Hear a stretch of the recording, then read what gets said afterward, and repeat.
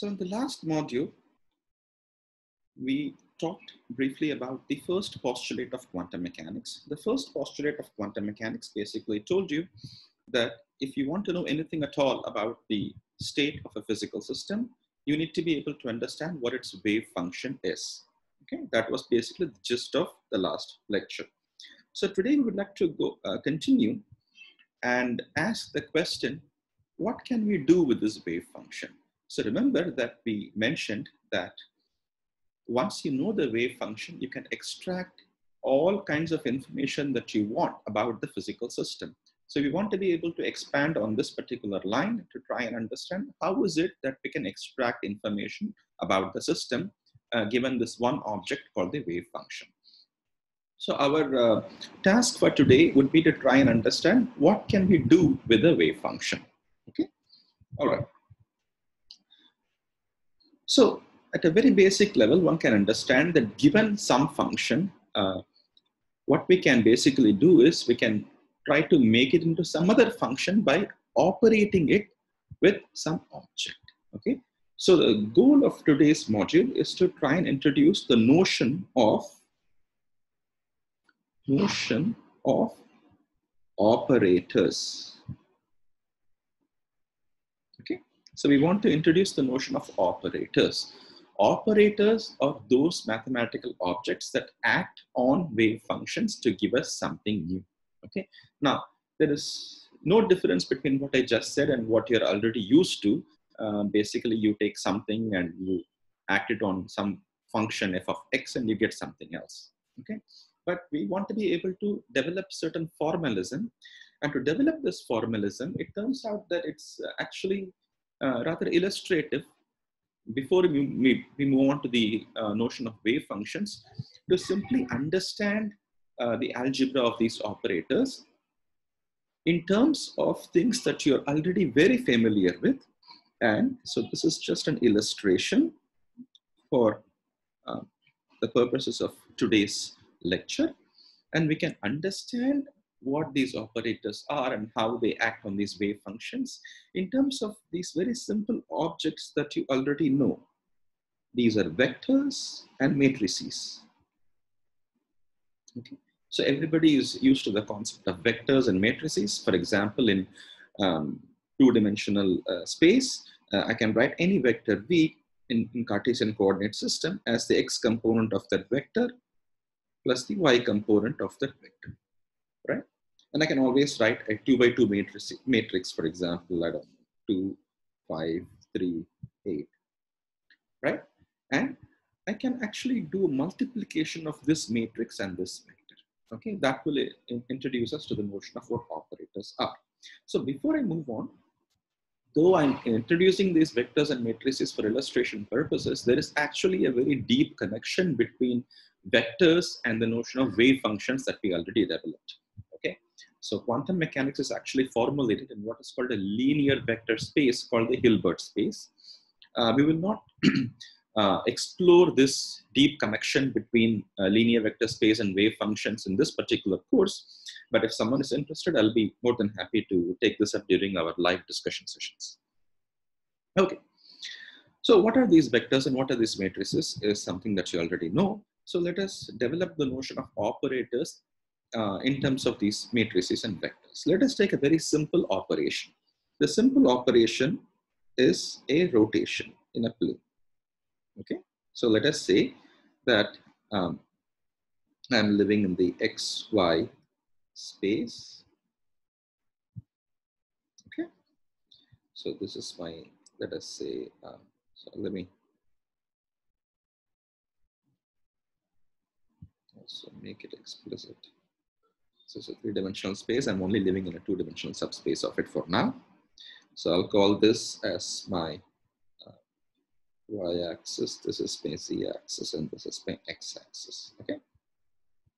Now, when I say I'm doing a rotation, I should say I'm rotating about which axis. So let me rotate around the z-axis. Rotate around the z-axis, which means the rotation happens in the xy plane. So how does this rotation look like?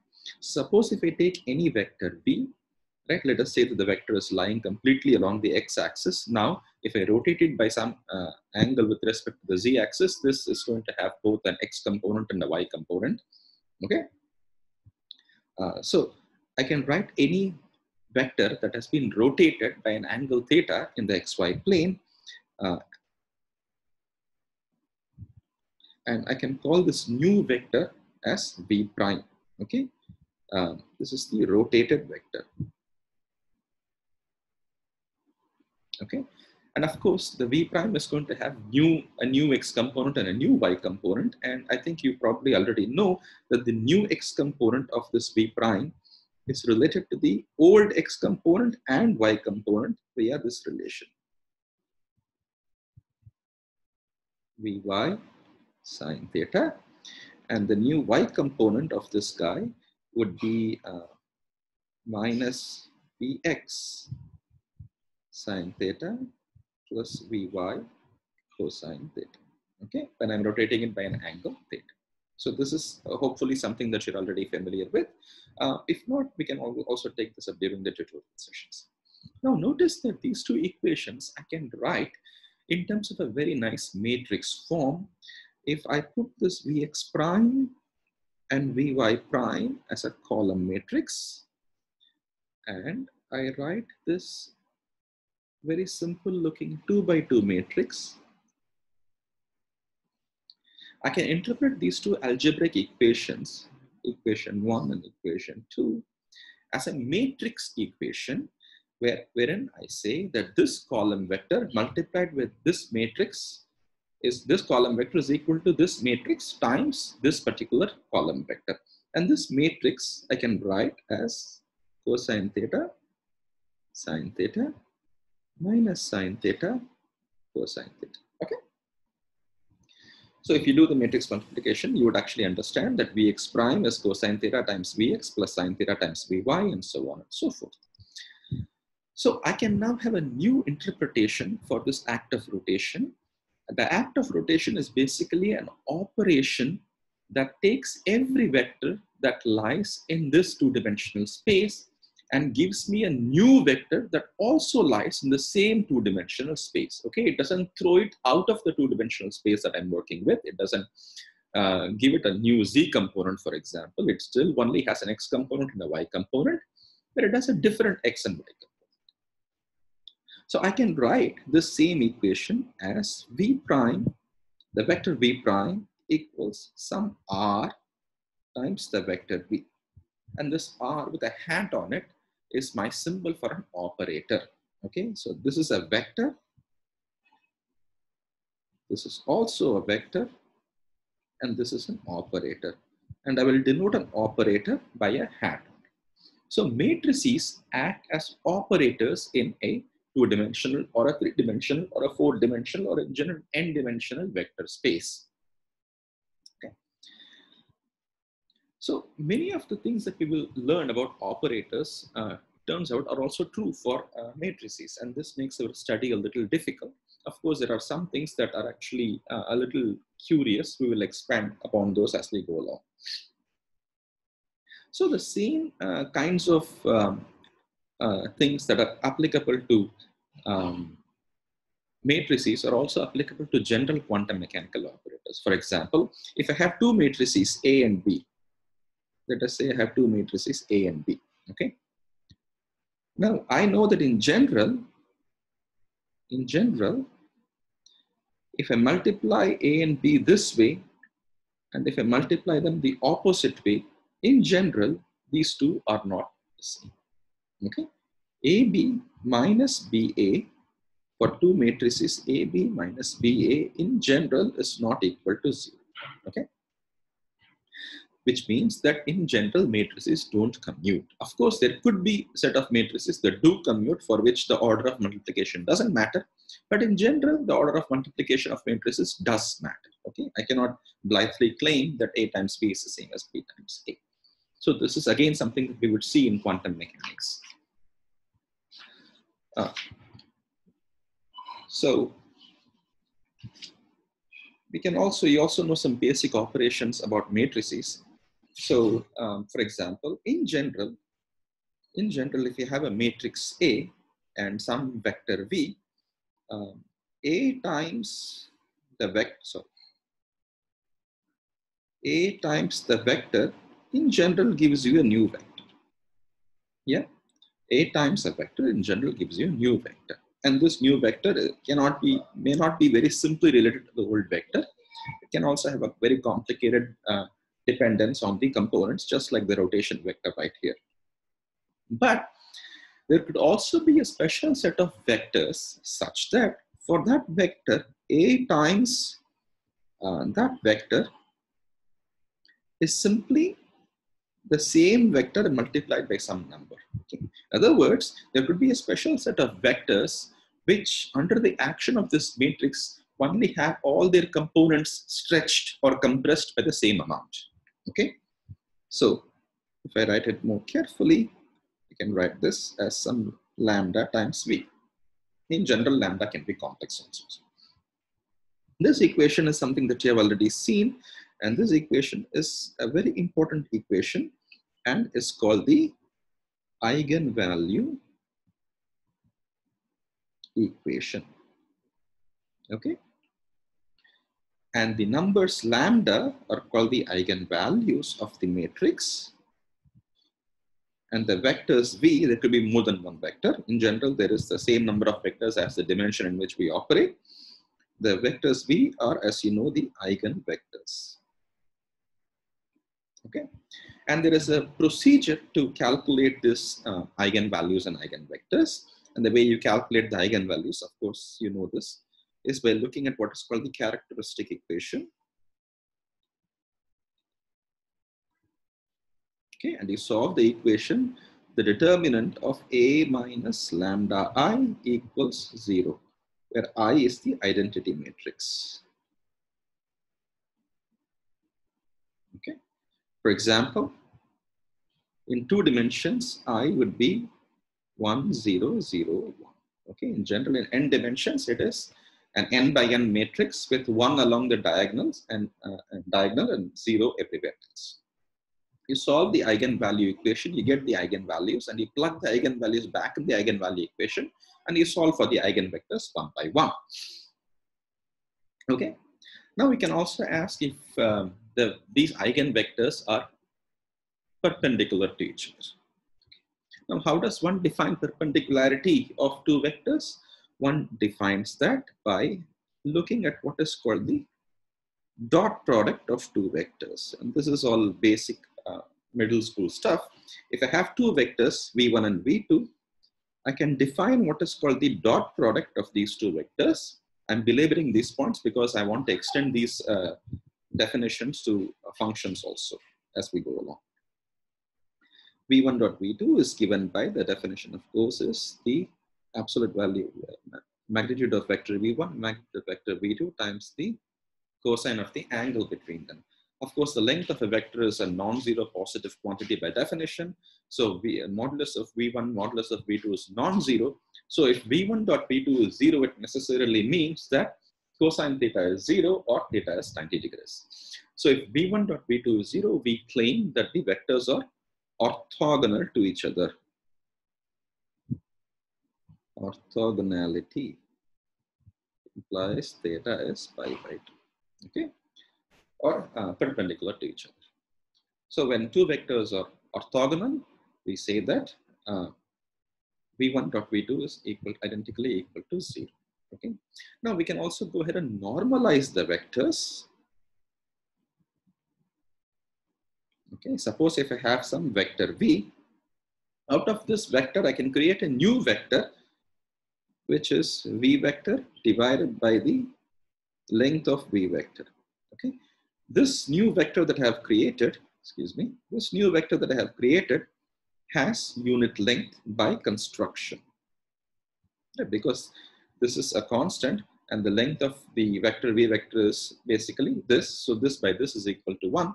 So the length of this vector V vector divided by the length of V vector is equal to 1. And if such a vector has, if a vector has unit length, it is called normalized. Okay. So suppose if I have a bunch of vectors, v1, v2, v3, and so on, and they are all mutually perpendicular, all mutually orthogonal or perpendicular, and all normalized to unity, which means all their lengths are normalized to unity, then I can claim that I have a bunch of orthonormal vectors. Okay, orthonormal means all the vectors in my set have unit length and they are all mutually perpendicular to each other. Now it's a little difficult to envisage such a collection in, I don't know, more than 3 dimensions. Even in 3 dimensions, it's difficult to imagine 3 vectors that are mutually perpendicular. IJK is a very simple example. But when you go to 4 dimensions and 5 dimensions, it's difficult for the human mind to comprehend this. But as a mathematical fact, this is certainly valid, that there could, for example, exist a 5-dimensional space in which I can construct 5 mutually perpendicular vectors, all of which satisfy the normality condition that we wrote down in the previous page. Okay. All right. So now,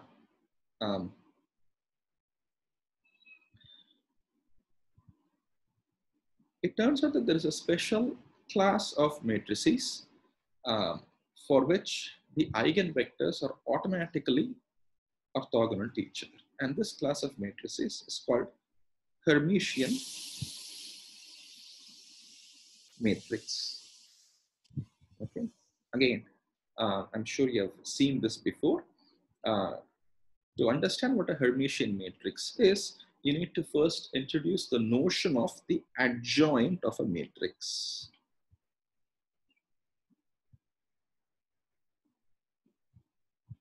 Okay.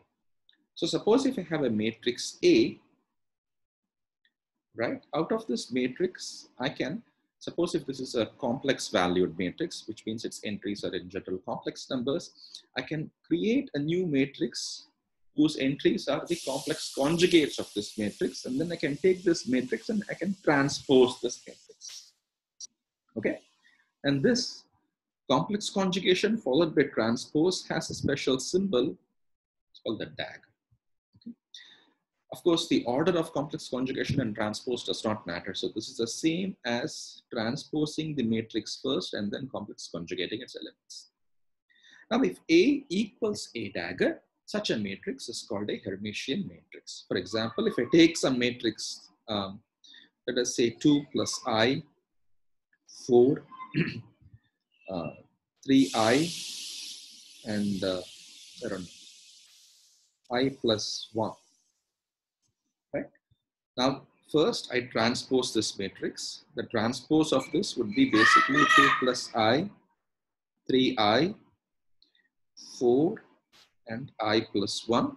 And then I take the complex conjugate of this matrix, and that will be 2 minus I, minus 3I, 4, and minus I plus 1. Okay, so clearly the adjoint, or equivalently called as Hermitian conjugate, is very different from the original matrix. So this has 2 plus I in the first one, this has 2 minus I. So this is a matrix for which the adjoint is not the same as the matrix, but there can exist matrices, and you can easily think of examples, for which A equals A dagger. Okay. If A equals A dagger, such a matrix is called a Hermitian matrix. Okay, it's also called self-adjoint. Okay, the adjoint of the matrix is the same as the matrix itself. So it's called a self-adjoint matrix or a Hermitian. Okay. The Hermitian matrices have 2 very nice properties. They have real eigenvalues and all their eigenvectors are orthogonal to each other. Both of these play a very central role in quantum mechanics, and how they play a central role in quantum mechanics we will understand once we've introduced the second and third postulates. Okay, so these are all very simple facts about vectors and matrices that you are all very familiar with, that matrices do not commute, And the action of matrix on a vector is to give you a new vector, but you can also write down what is called the eigenvalue equation of the matrix. And basically solving the eigenvalue equation of the matrix and finding out the eigenvectors is, as I'm sure you know, is tantamount to diagonalizing the matrix out of every matrix. As long as it's non-singular, I can always construct a diagonal matrix by basically figuring out its eigenvalues. Okay, so if these prescriptions sound strange to you, we can always put in a couple of tutorial problems to help you explain, these concepts. Okay, so much about vectors and matrices. Now we want to move on to quantum mechanics. So we want to be able to understand how to apply these same concepts, how to understand this notion of operators in quantum mechanics, based on what we already learned. So the objects that we have are not vectors, but rather wave functions psi of x. Okay.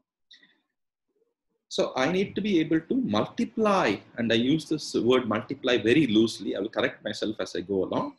Something on psi of x to give me something new. So I will take an operator A and I will act this on psi of x. Okay. And I should get the new function, let us say phi of x. This is exactly the same, mathematically equivalent to a matrix acting on a vector to give you a new vector. Here I have an operator acting on a function to give you a new function. Okay. So in quantum mechanics, one is interested in the idea of what are called linear operators. So before we move on, we should clarify what linear operators are. Definition. Okay. So this is a very important definition, but it might also look a little commonsensical to you, but there are things that are not, that sort of are a little counterintuitive. So what is a linear operator? Suppose if I have an operator A, okay? So suppose if I have an operator A and I acted on a combination of two wave functions or two functions, let us say A psi 1 plus B psi 2, okay? And I get the result as A acting on psi 1 plus A acting on psi 2 individually. So this is the same as A times A psi 1 plus B times A psi 2. Okay. And suppose if I have the same operator A acting on C times psi 1, this is the same as C times A psi 1, which I've already assumed in the first equation. If this property is satisfied, then the operator A is called a linear operator. Okay, it acts on the functions in a linear manner. It is called a linearity of the operator. Okay, so in order to understand how an operator acts on a combination of wave functions, it is enough for me to know how the operator acts on every one of the individual wave functions. So if I know how the operator acts on every one of the individual wave functions, I am basically done. Any combination of wave functions I can deal with. So why should I worry about this combination of wave functions? I should worry about the combination of wave functions because, as we will see as we go along, quantum mechanics is actually a linear theory. Okay, suppose if psi 1 and psi 2 are two wave functions, then A times psi 1 plus B times psi 2 is also a respectable wave function. So I will explain what this means as we go along. Quantum mechanics is a linear theory. Okay, so to deal with the linear theory, it is important for us to understand what linear operators are. So now, what kinds of operators can there possibly be? Trivial operators and what's called identity operator. Identity operator. An identity operator, I will denote this by I hat, does nothing to a function. Okay, I times psi is just psi. This is like taking a unit matrix, right? So a unit matrix with just one along the diagonal does not do anything to a vector. So this is the generalization of the unit matrix to a space of functions. So how do we add and subtract these operators? So we should be a little careful in the definition. So suppose if I have two operators, let us say A operator and B operator. Okay.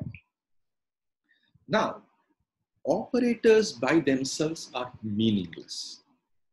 Okay. It is only when they act on some functions that you can say anything at all about the operator. So if you just gave me this is an operator and this is an operator, I won't be able to make head or tail of what you're saying unless I take these operators and act them on some functions. Okay. So suppose if I want to add these two operators and I claim that the addition of these two operators is another operator. Okay. Suppose if I claim that A operator plus B operator is a C operator. Now, this statement by itself is a little strange because I don't know anything at all about operators. Operators are just standing there. They need something to act upon.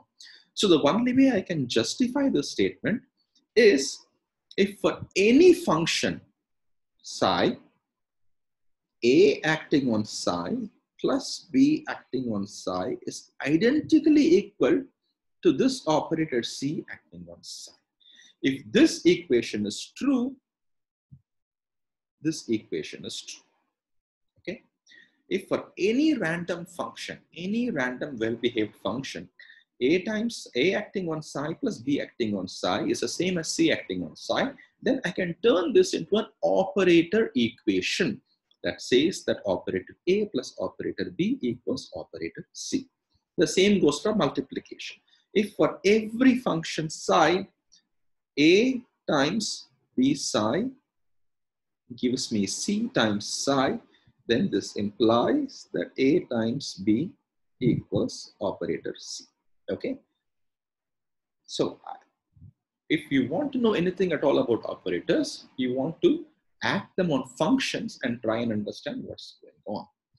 And just like the case of matrices, operators in general, the order of operations also matters very much. Okay. So what kind of operators can act on functions? Let us take an example. Okay. I'll take two operators. The first operator is a derivative operator, ddx. And this is why I said operators by themselves are meaningless, because if you ask me what is the property of ddx, I don't know. But I know what ddx on x square is. It is 2x. So I know how it acts on some function. By itself, it is just a mathematical object. That is all. So second operator b, I'll just take x. Okay. So what are these two operators? If I act b on some function f of x, then I simply get x times f of x.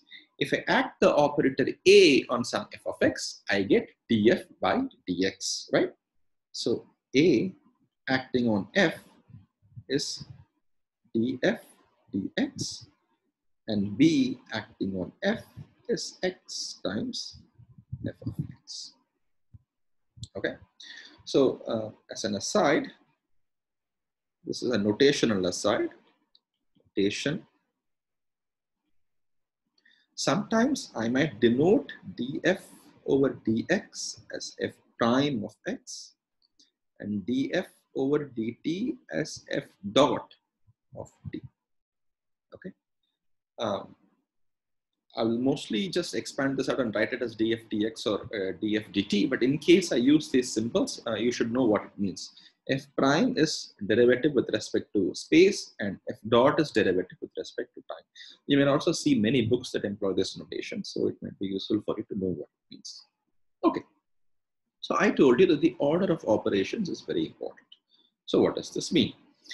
So let us take these two operators as an example: the derivative operator ddx and the position operator x.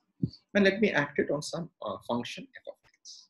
So first I will act a, b on f of x. Okay, and then I will act b, a on f of x. And then I will try to understand if these two are the same or not. Let us act BA on f of x first. What is this? B is just x, A is ddx, and this acts on the function f of x. This is the order of operation. B, I put first, A, I put second, and then I put the function A. So this is simply x with ddx acting on f is just ddx df dx, which is f prime of x. Okay, so B, A acting on f of x, forgive me, this keeps growing, is simply x times f of x. So what is A, B acting on f of x? A is ddx, B is x, and this is acting on f of x. Now we should be very careful, excuse me, because the ddx is not just acting on f of x, it is also acting on x. Okay, so because b times f of x is x times f of x, now ddx should not just act on f of x, but it should act on everything that is to the right of ddx. So this gives us x times f prime of x using the chain rule of differentiation plus f of x. Okay. So now we can ask, what is this quantity AB minus BA acting on f of x, which is basically the difference between these two equations, and this is simply f of x. Okay. If I take this minus this, I only get f of x. These two factors, x, f prime of x, get cancelled. So this quantity AB minus BA has a name, and this name is called a commutator of two operators. Commutator. Its definition is AB minus BA. Okay, so the commutator of two operators ddx and x is 1. Okay, so you can try to evaluate the commutator, compute the commutator. Let us say I h bar ddx and x, or the commutator of or x comma I h bar ddx, one of those two, it doesn't matter. Okay, this is related to the famous Heisenberg uncertainty relation, and we will explain what this means as we go. Okay, so just like matrices do not commute, operators in quantum mechanics also in general do not commute. While matrices not commuting is just an everyday fact, operators not commuting in quantum mechanics has profound implications, and we will understand what these implications are when we are done with discussing the postulates of quantum mechanics. Okay.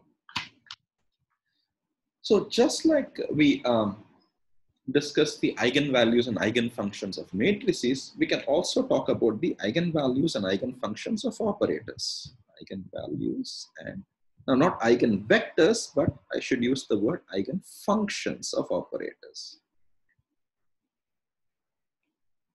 We will explicitly tell you what these are as we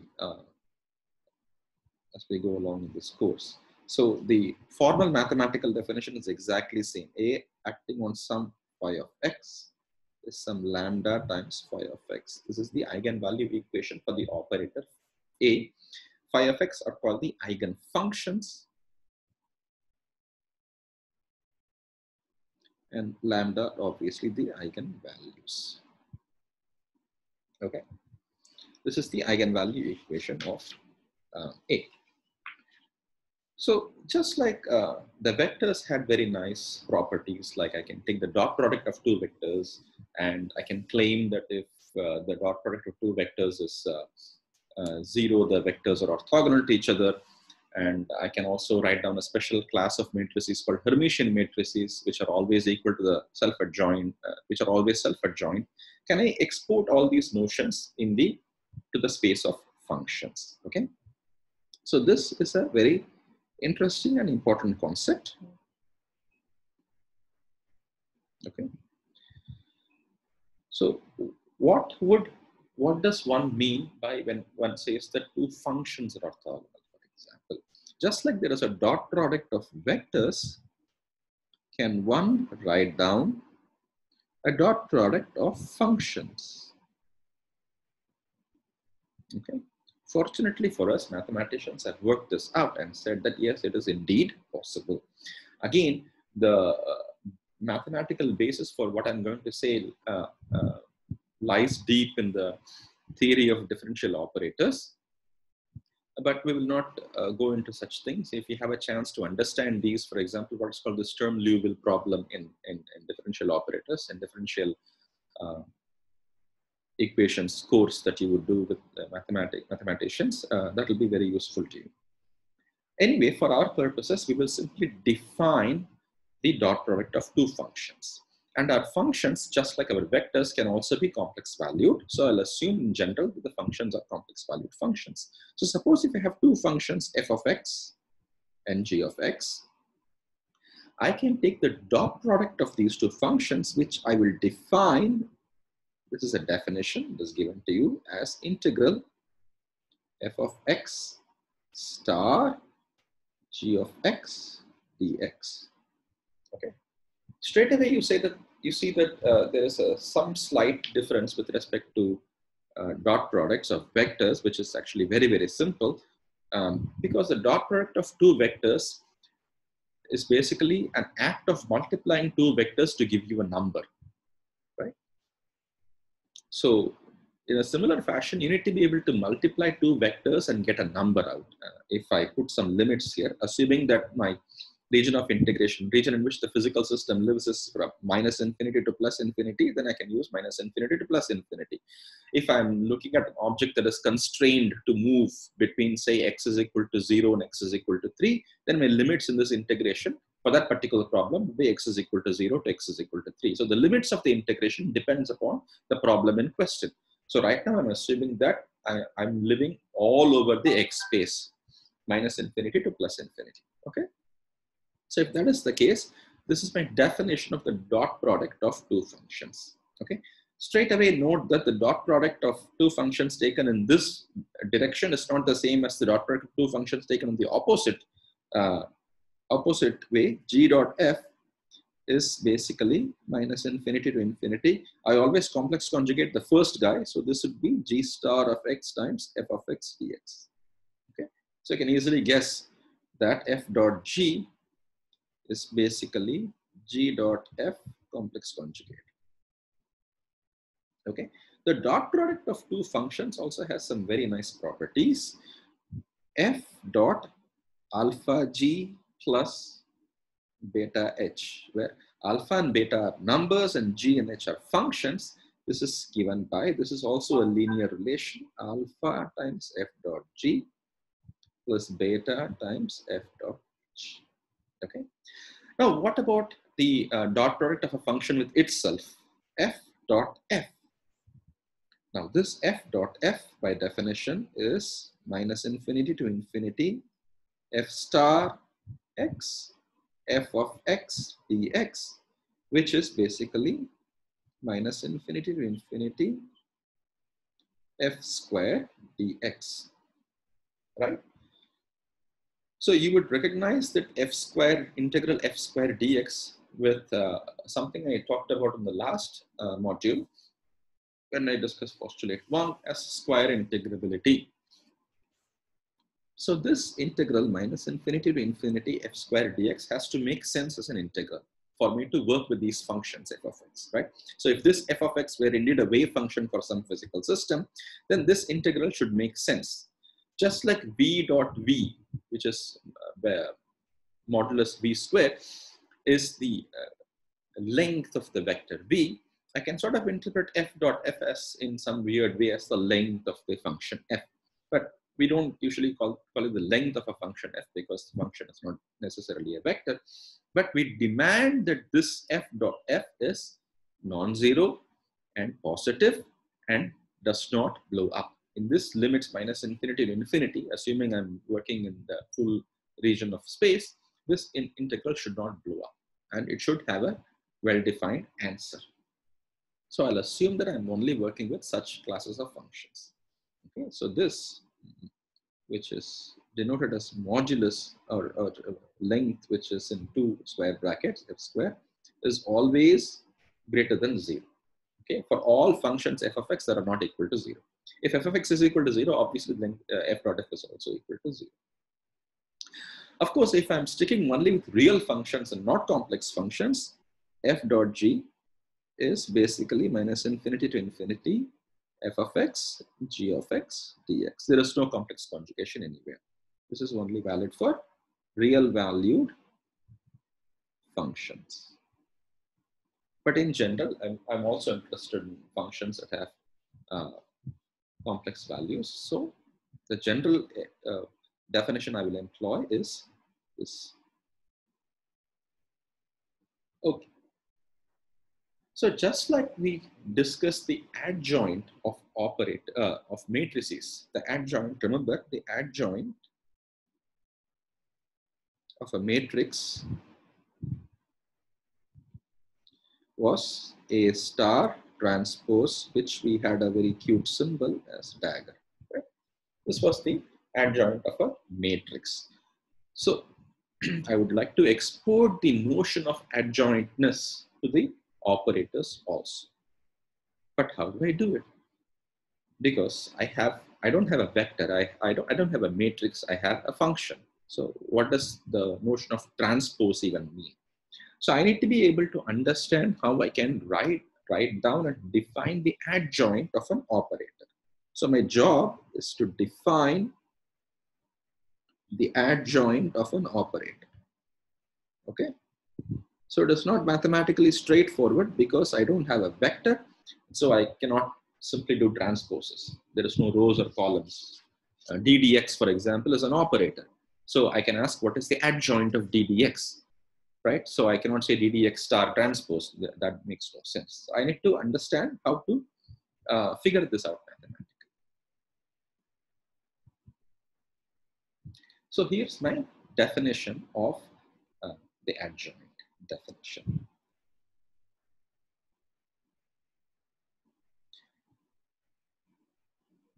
The adjoint of a linear operator A, and I will again denote this by denoted by a dagger. Even though I will remind you, this a dagger is not simply related to A by A star transpose. That is only true for matrices. So in the case of differential operators and operators acting on function, a dagger and A are simply not related by complex conjugation followed by transpose because there is nothing to transpose. These are not matrices. So the adjoint of a linear operator A is the linear operator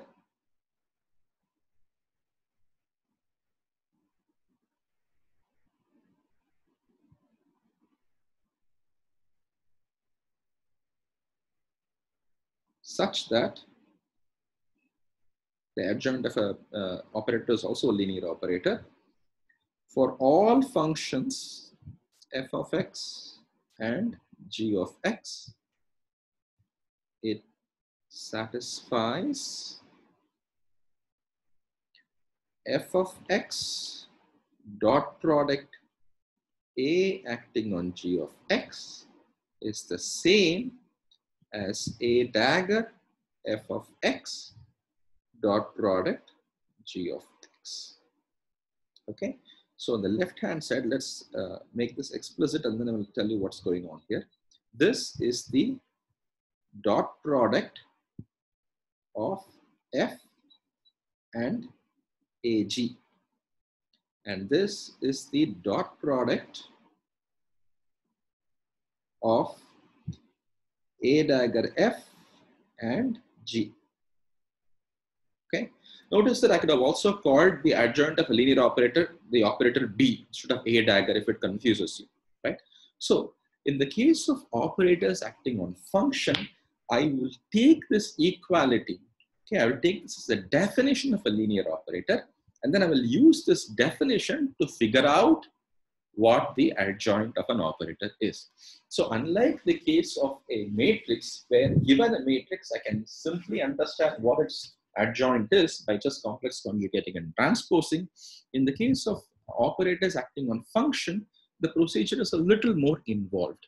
It's a little more involved because you have to first use this rule as the definition of what the adjoint of an operator is, and then use this rule to figure out what a dagger is. So given A, what is a dagger? So let us actually work out an example if this sounds a little confusing. What is the rule? The rule says that if you pick two random functions, f of x and g of x, and if you take the dot product of f of x and a times g of x, how do we take this dot product? This is basically equal to minus infinity to infinity, assuming that you are living all over space. The complex conjugate of the first equation, or of the first function, excuse me, times the second function dx. Okay. Similarly, this is the complex conjugate of the first function, which is a dagger f of x times g of x dx. That is how you do the integration. So, the rule basically says that if you take the dot product of f and a gx, or the dot product of a dagger f and gx, and if these two are the same, then you can claim that a dagger is the adjoint of a. So I realize this might be a little confusing. So, but if you work out an example, I'm sure you'll be able to see what's going on. Okay, so here's an example.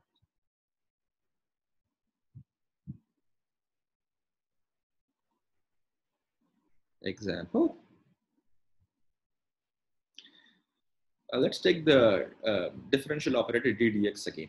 ddx I'm using over and over again simply because ddx is related to what is called the momentum operator in quantum mechanics, and it's a very important operator in quantum mechanics. So let me ask the question, what is the adjoint of the operator A equal to ddx in, let us say, some space A, B. That is, x belongs in the interval A comma B. Okay. So I'm sure mathematics teachers have told you that if I put a square bracket, it means that the limits are included. So between A and B, I'm only interested in the region where x goes from A to B, not minus infinity to plus infinity. You will see the reason I took A and B, it will bring out a subtlety. Minus infinity, infinity, in some sense, it's actually a little easy. So suppose if my physical system is only in the interval A and B, and if I'm looking at this operator ddx, what is the adjoint of this operator? Okay. So for example, as an example of a physical system, suppose if we have a quantum mechanical pendulum. Okay. So pendulum whose bobs a quantum mechanical object. Okay? So it's called the simple harmonic oscillator, right? It only moves from, let us say, one extreme. Classically, it moves from one extreme to the other extreme. Quantum mechanical, this is called a bound system. We'll talk about bound systems later. So in this case, I'm not interested in going all the way from x is equal to minus infinity and x is equal to plus infinity, because I know that even classically, the simple pendulum bob is not going to be found at x is equal to minus infinity or plus infinity. I'm only interested in some region of space. So it is perfectly reasonable to ask this question. So what is the adjoint of operators in some region of space? This region of space could also be minus infinity and infinity. I'll just simply put a equal to minus infinity and b equal to plus infinity. Okay. So let us investigate by figuring out what a dagger is for ddx. What is the a dagger that actually follows this particular rule? Okay. So let us evaluate the left-hand side of this rule explicitly. The left-hand side is basically f of x times a g of x. So I'll also assume real functions f of x and g of x for convenience. So a and b, f of x. If this were complex valued, I'll put f star here, but I'm assuming it's a real valued function, times ddx of g of x dx. Okay, this is my left-hand side. Now I want to massage this into something that puts the f of x under the derivative times g of x. The way I would do it is by doing what is, I'm sure familiar to you as integration by parts. How do I do it? This is equal to, if this is my u and this is my dv, this will be equal to f of x times g of x between the limits b and a minus integral a to b df dx times g of x dx. Okay. Now here comes the important point. So this second term that I have here is basically minus ddx acting on f of x times g of x. Okay. So if I interpret this as some a dagger f times g, then this a dagger is equal to minus ddx. And I think that is clear to you, right? Because the same rule, a dagger f times g of x, where a is my ddx, if I choose my a dagger as minus ddx, then a times af times g, which is my left hand side, is the same as a dagger f times g. But that is not quite true, because I also have what is called a boundary term here. Okay. So defining the adjoint of operators becomes a more complicated business, because not only we have to make sure that this equation is satisfied, but this equation can be satisfied only for certain classes of functions which also don't have this kind of a boundary term. So for example, if my f of x and g of x are such that f of x equal to 0 and x equals a and b. Okay, I should only operate this on such classes of functions that have f of x equal to 0 at x equal to a and b. Then the boundary term is manifestly absent. If I restrict myself, for example, if you have any well-behaved function and if a and b are minus infinity and infinity, this is certainly true, because functions don't grow at x is equal to minus infinity and infinity, they typically die down.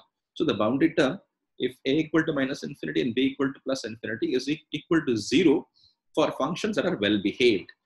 Well-behaved in this context means the functions are square integrable. Square integrable means that this integral makes sense. This integral will not make sense if the function keeps growing at plus minus infinity, right? The function should typically die down at plus minus infinity. So for square integrable wave functions, and if I choose a equal to minus infinity and b equal to plus infinity, this boundary term should naturally vanish. But if I choose a finite boundary, you have to be cognizant of the boundary terms in general. In a finite boundary, f and g might not be going to 0 at the boundaries. So only if f and g go to 0 at the boundaries can I define the notion of an adjoint for the operator ddx. If this condition is valid, then I can claim that the adjoint of the operator ddx in this space x is equal to a comma b is the operator minus ddx. So notice that the adjoint for a operator acting on a function is not very simply related to the original operator, like in the case of a matrix. So a priori, we would not have been able to guess the adjoint of ddx is minus ddx. Okay, so this is something to keep in mind. This depends on a couple of factors. It depends on the boundary term also vanishing. If the boundary term does not vanish, then on the space of these functions, the operator ddx does not have an adjoint. If the boundary term vanishes, then I can define the adjoint of a ddx as minus ddx. So this puts restrictions on the class of functions I can also choose. I cannot choose any random set of functions and act them on ddx and claim that there is an equivalent adjoint operation. There isn't. Only if I choose those classes of functions that vanish at the boundaries can I have the adjoint of an operator properly defined. So a Hermitian operator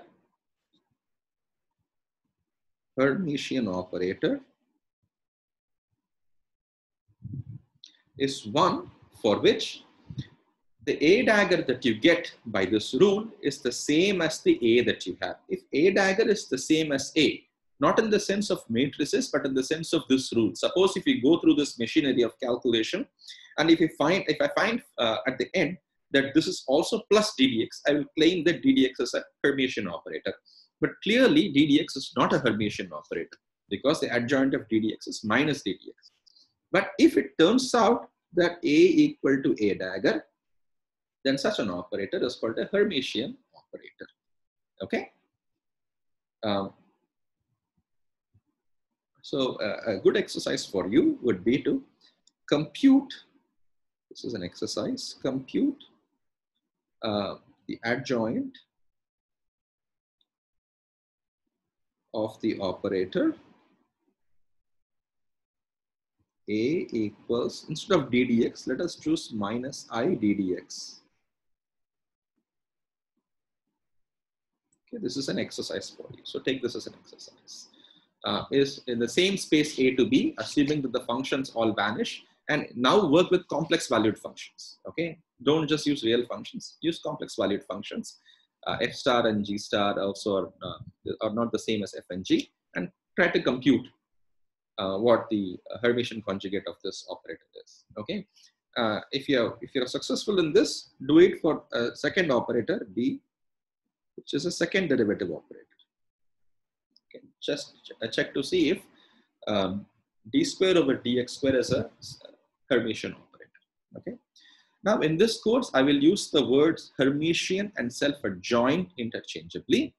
Okay, but there are subtle differences between what a Hermitian operator is and self-adjoint operator is, but I will ignore these subtleties in this course. Okay. So I realize that I have given a lot for you to work and think about. So basically, if we just go through what we have done today, basically our initial goal was very simple. We wanted to understand what to do with the wave functions in quantum mechanics to get information about the system that we're investigating. And it turns out that the only way we can get information about the system is if we do something to these wave functions. If we push them, pull them, twist them, rotate them, do something. So we have to be able to understand mathematically how to push, pull, and twist these wave functions. And to do that, we have to understand the notion of operators acting on wave functions. And it turns out that one can understand the operators acting on wave functions using some familiar examples in terms of matrices acting on vectors. So that's what we initially did. We looked at, excuse me, on this page. We looked at the concept of matrices acting on vectors to give you new vectors, and we exported this concept to quantum mechanics. And matrices have some very nice properties, like you can diagonalize them and things like that. And vectors also have some nice properties. You can orthogonalize them, normalize them. So we exported these definitions also to wave functions and operators at quantum mechanics. But we found that the export is not very straightforward. We have to make certain changes. The changes that we have to make are redefine our notion of what dot product of two vectors are in the space of functions. So we define the dot product of two functions in this particular fashion. And we claim that just like the length of a vector is a finite quantity, the dot product of the same function with itself, f dot f, should be a finite quantity and should not blow up. And this is called a square integrable function. And just like we can define the adjoint of a matrix, we have to define the adjoint of an operator also. And this turns out to be a slightly more complicated situation where you have to assume that the adjoint of an operator is one for which this particular rule that is visible to you on this slide holds true. So assuming that this holds true, you have to figure out what A dagger is that makes this equation hold.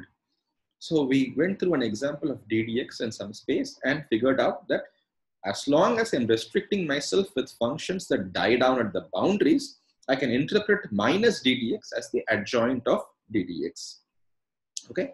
So with this information, I can conclude that ddx is not a Hermitian operator in this space. So I invite you to do two simple calculations. Try to compute the adjoint of minus I ddx and the adjoint of the second derivative operator, d square over dx square. So we will stop at this stage for today. And in the next lecture, we will continue our discussion of operators a little more and then introduce a second postulate of quantum mechanics that will help clarify why is it that we talk a lot about operators and how operators are actually related to physical measurements that we make in the laboratory. Okay, so we'll stop here and take it up in the next module.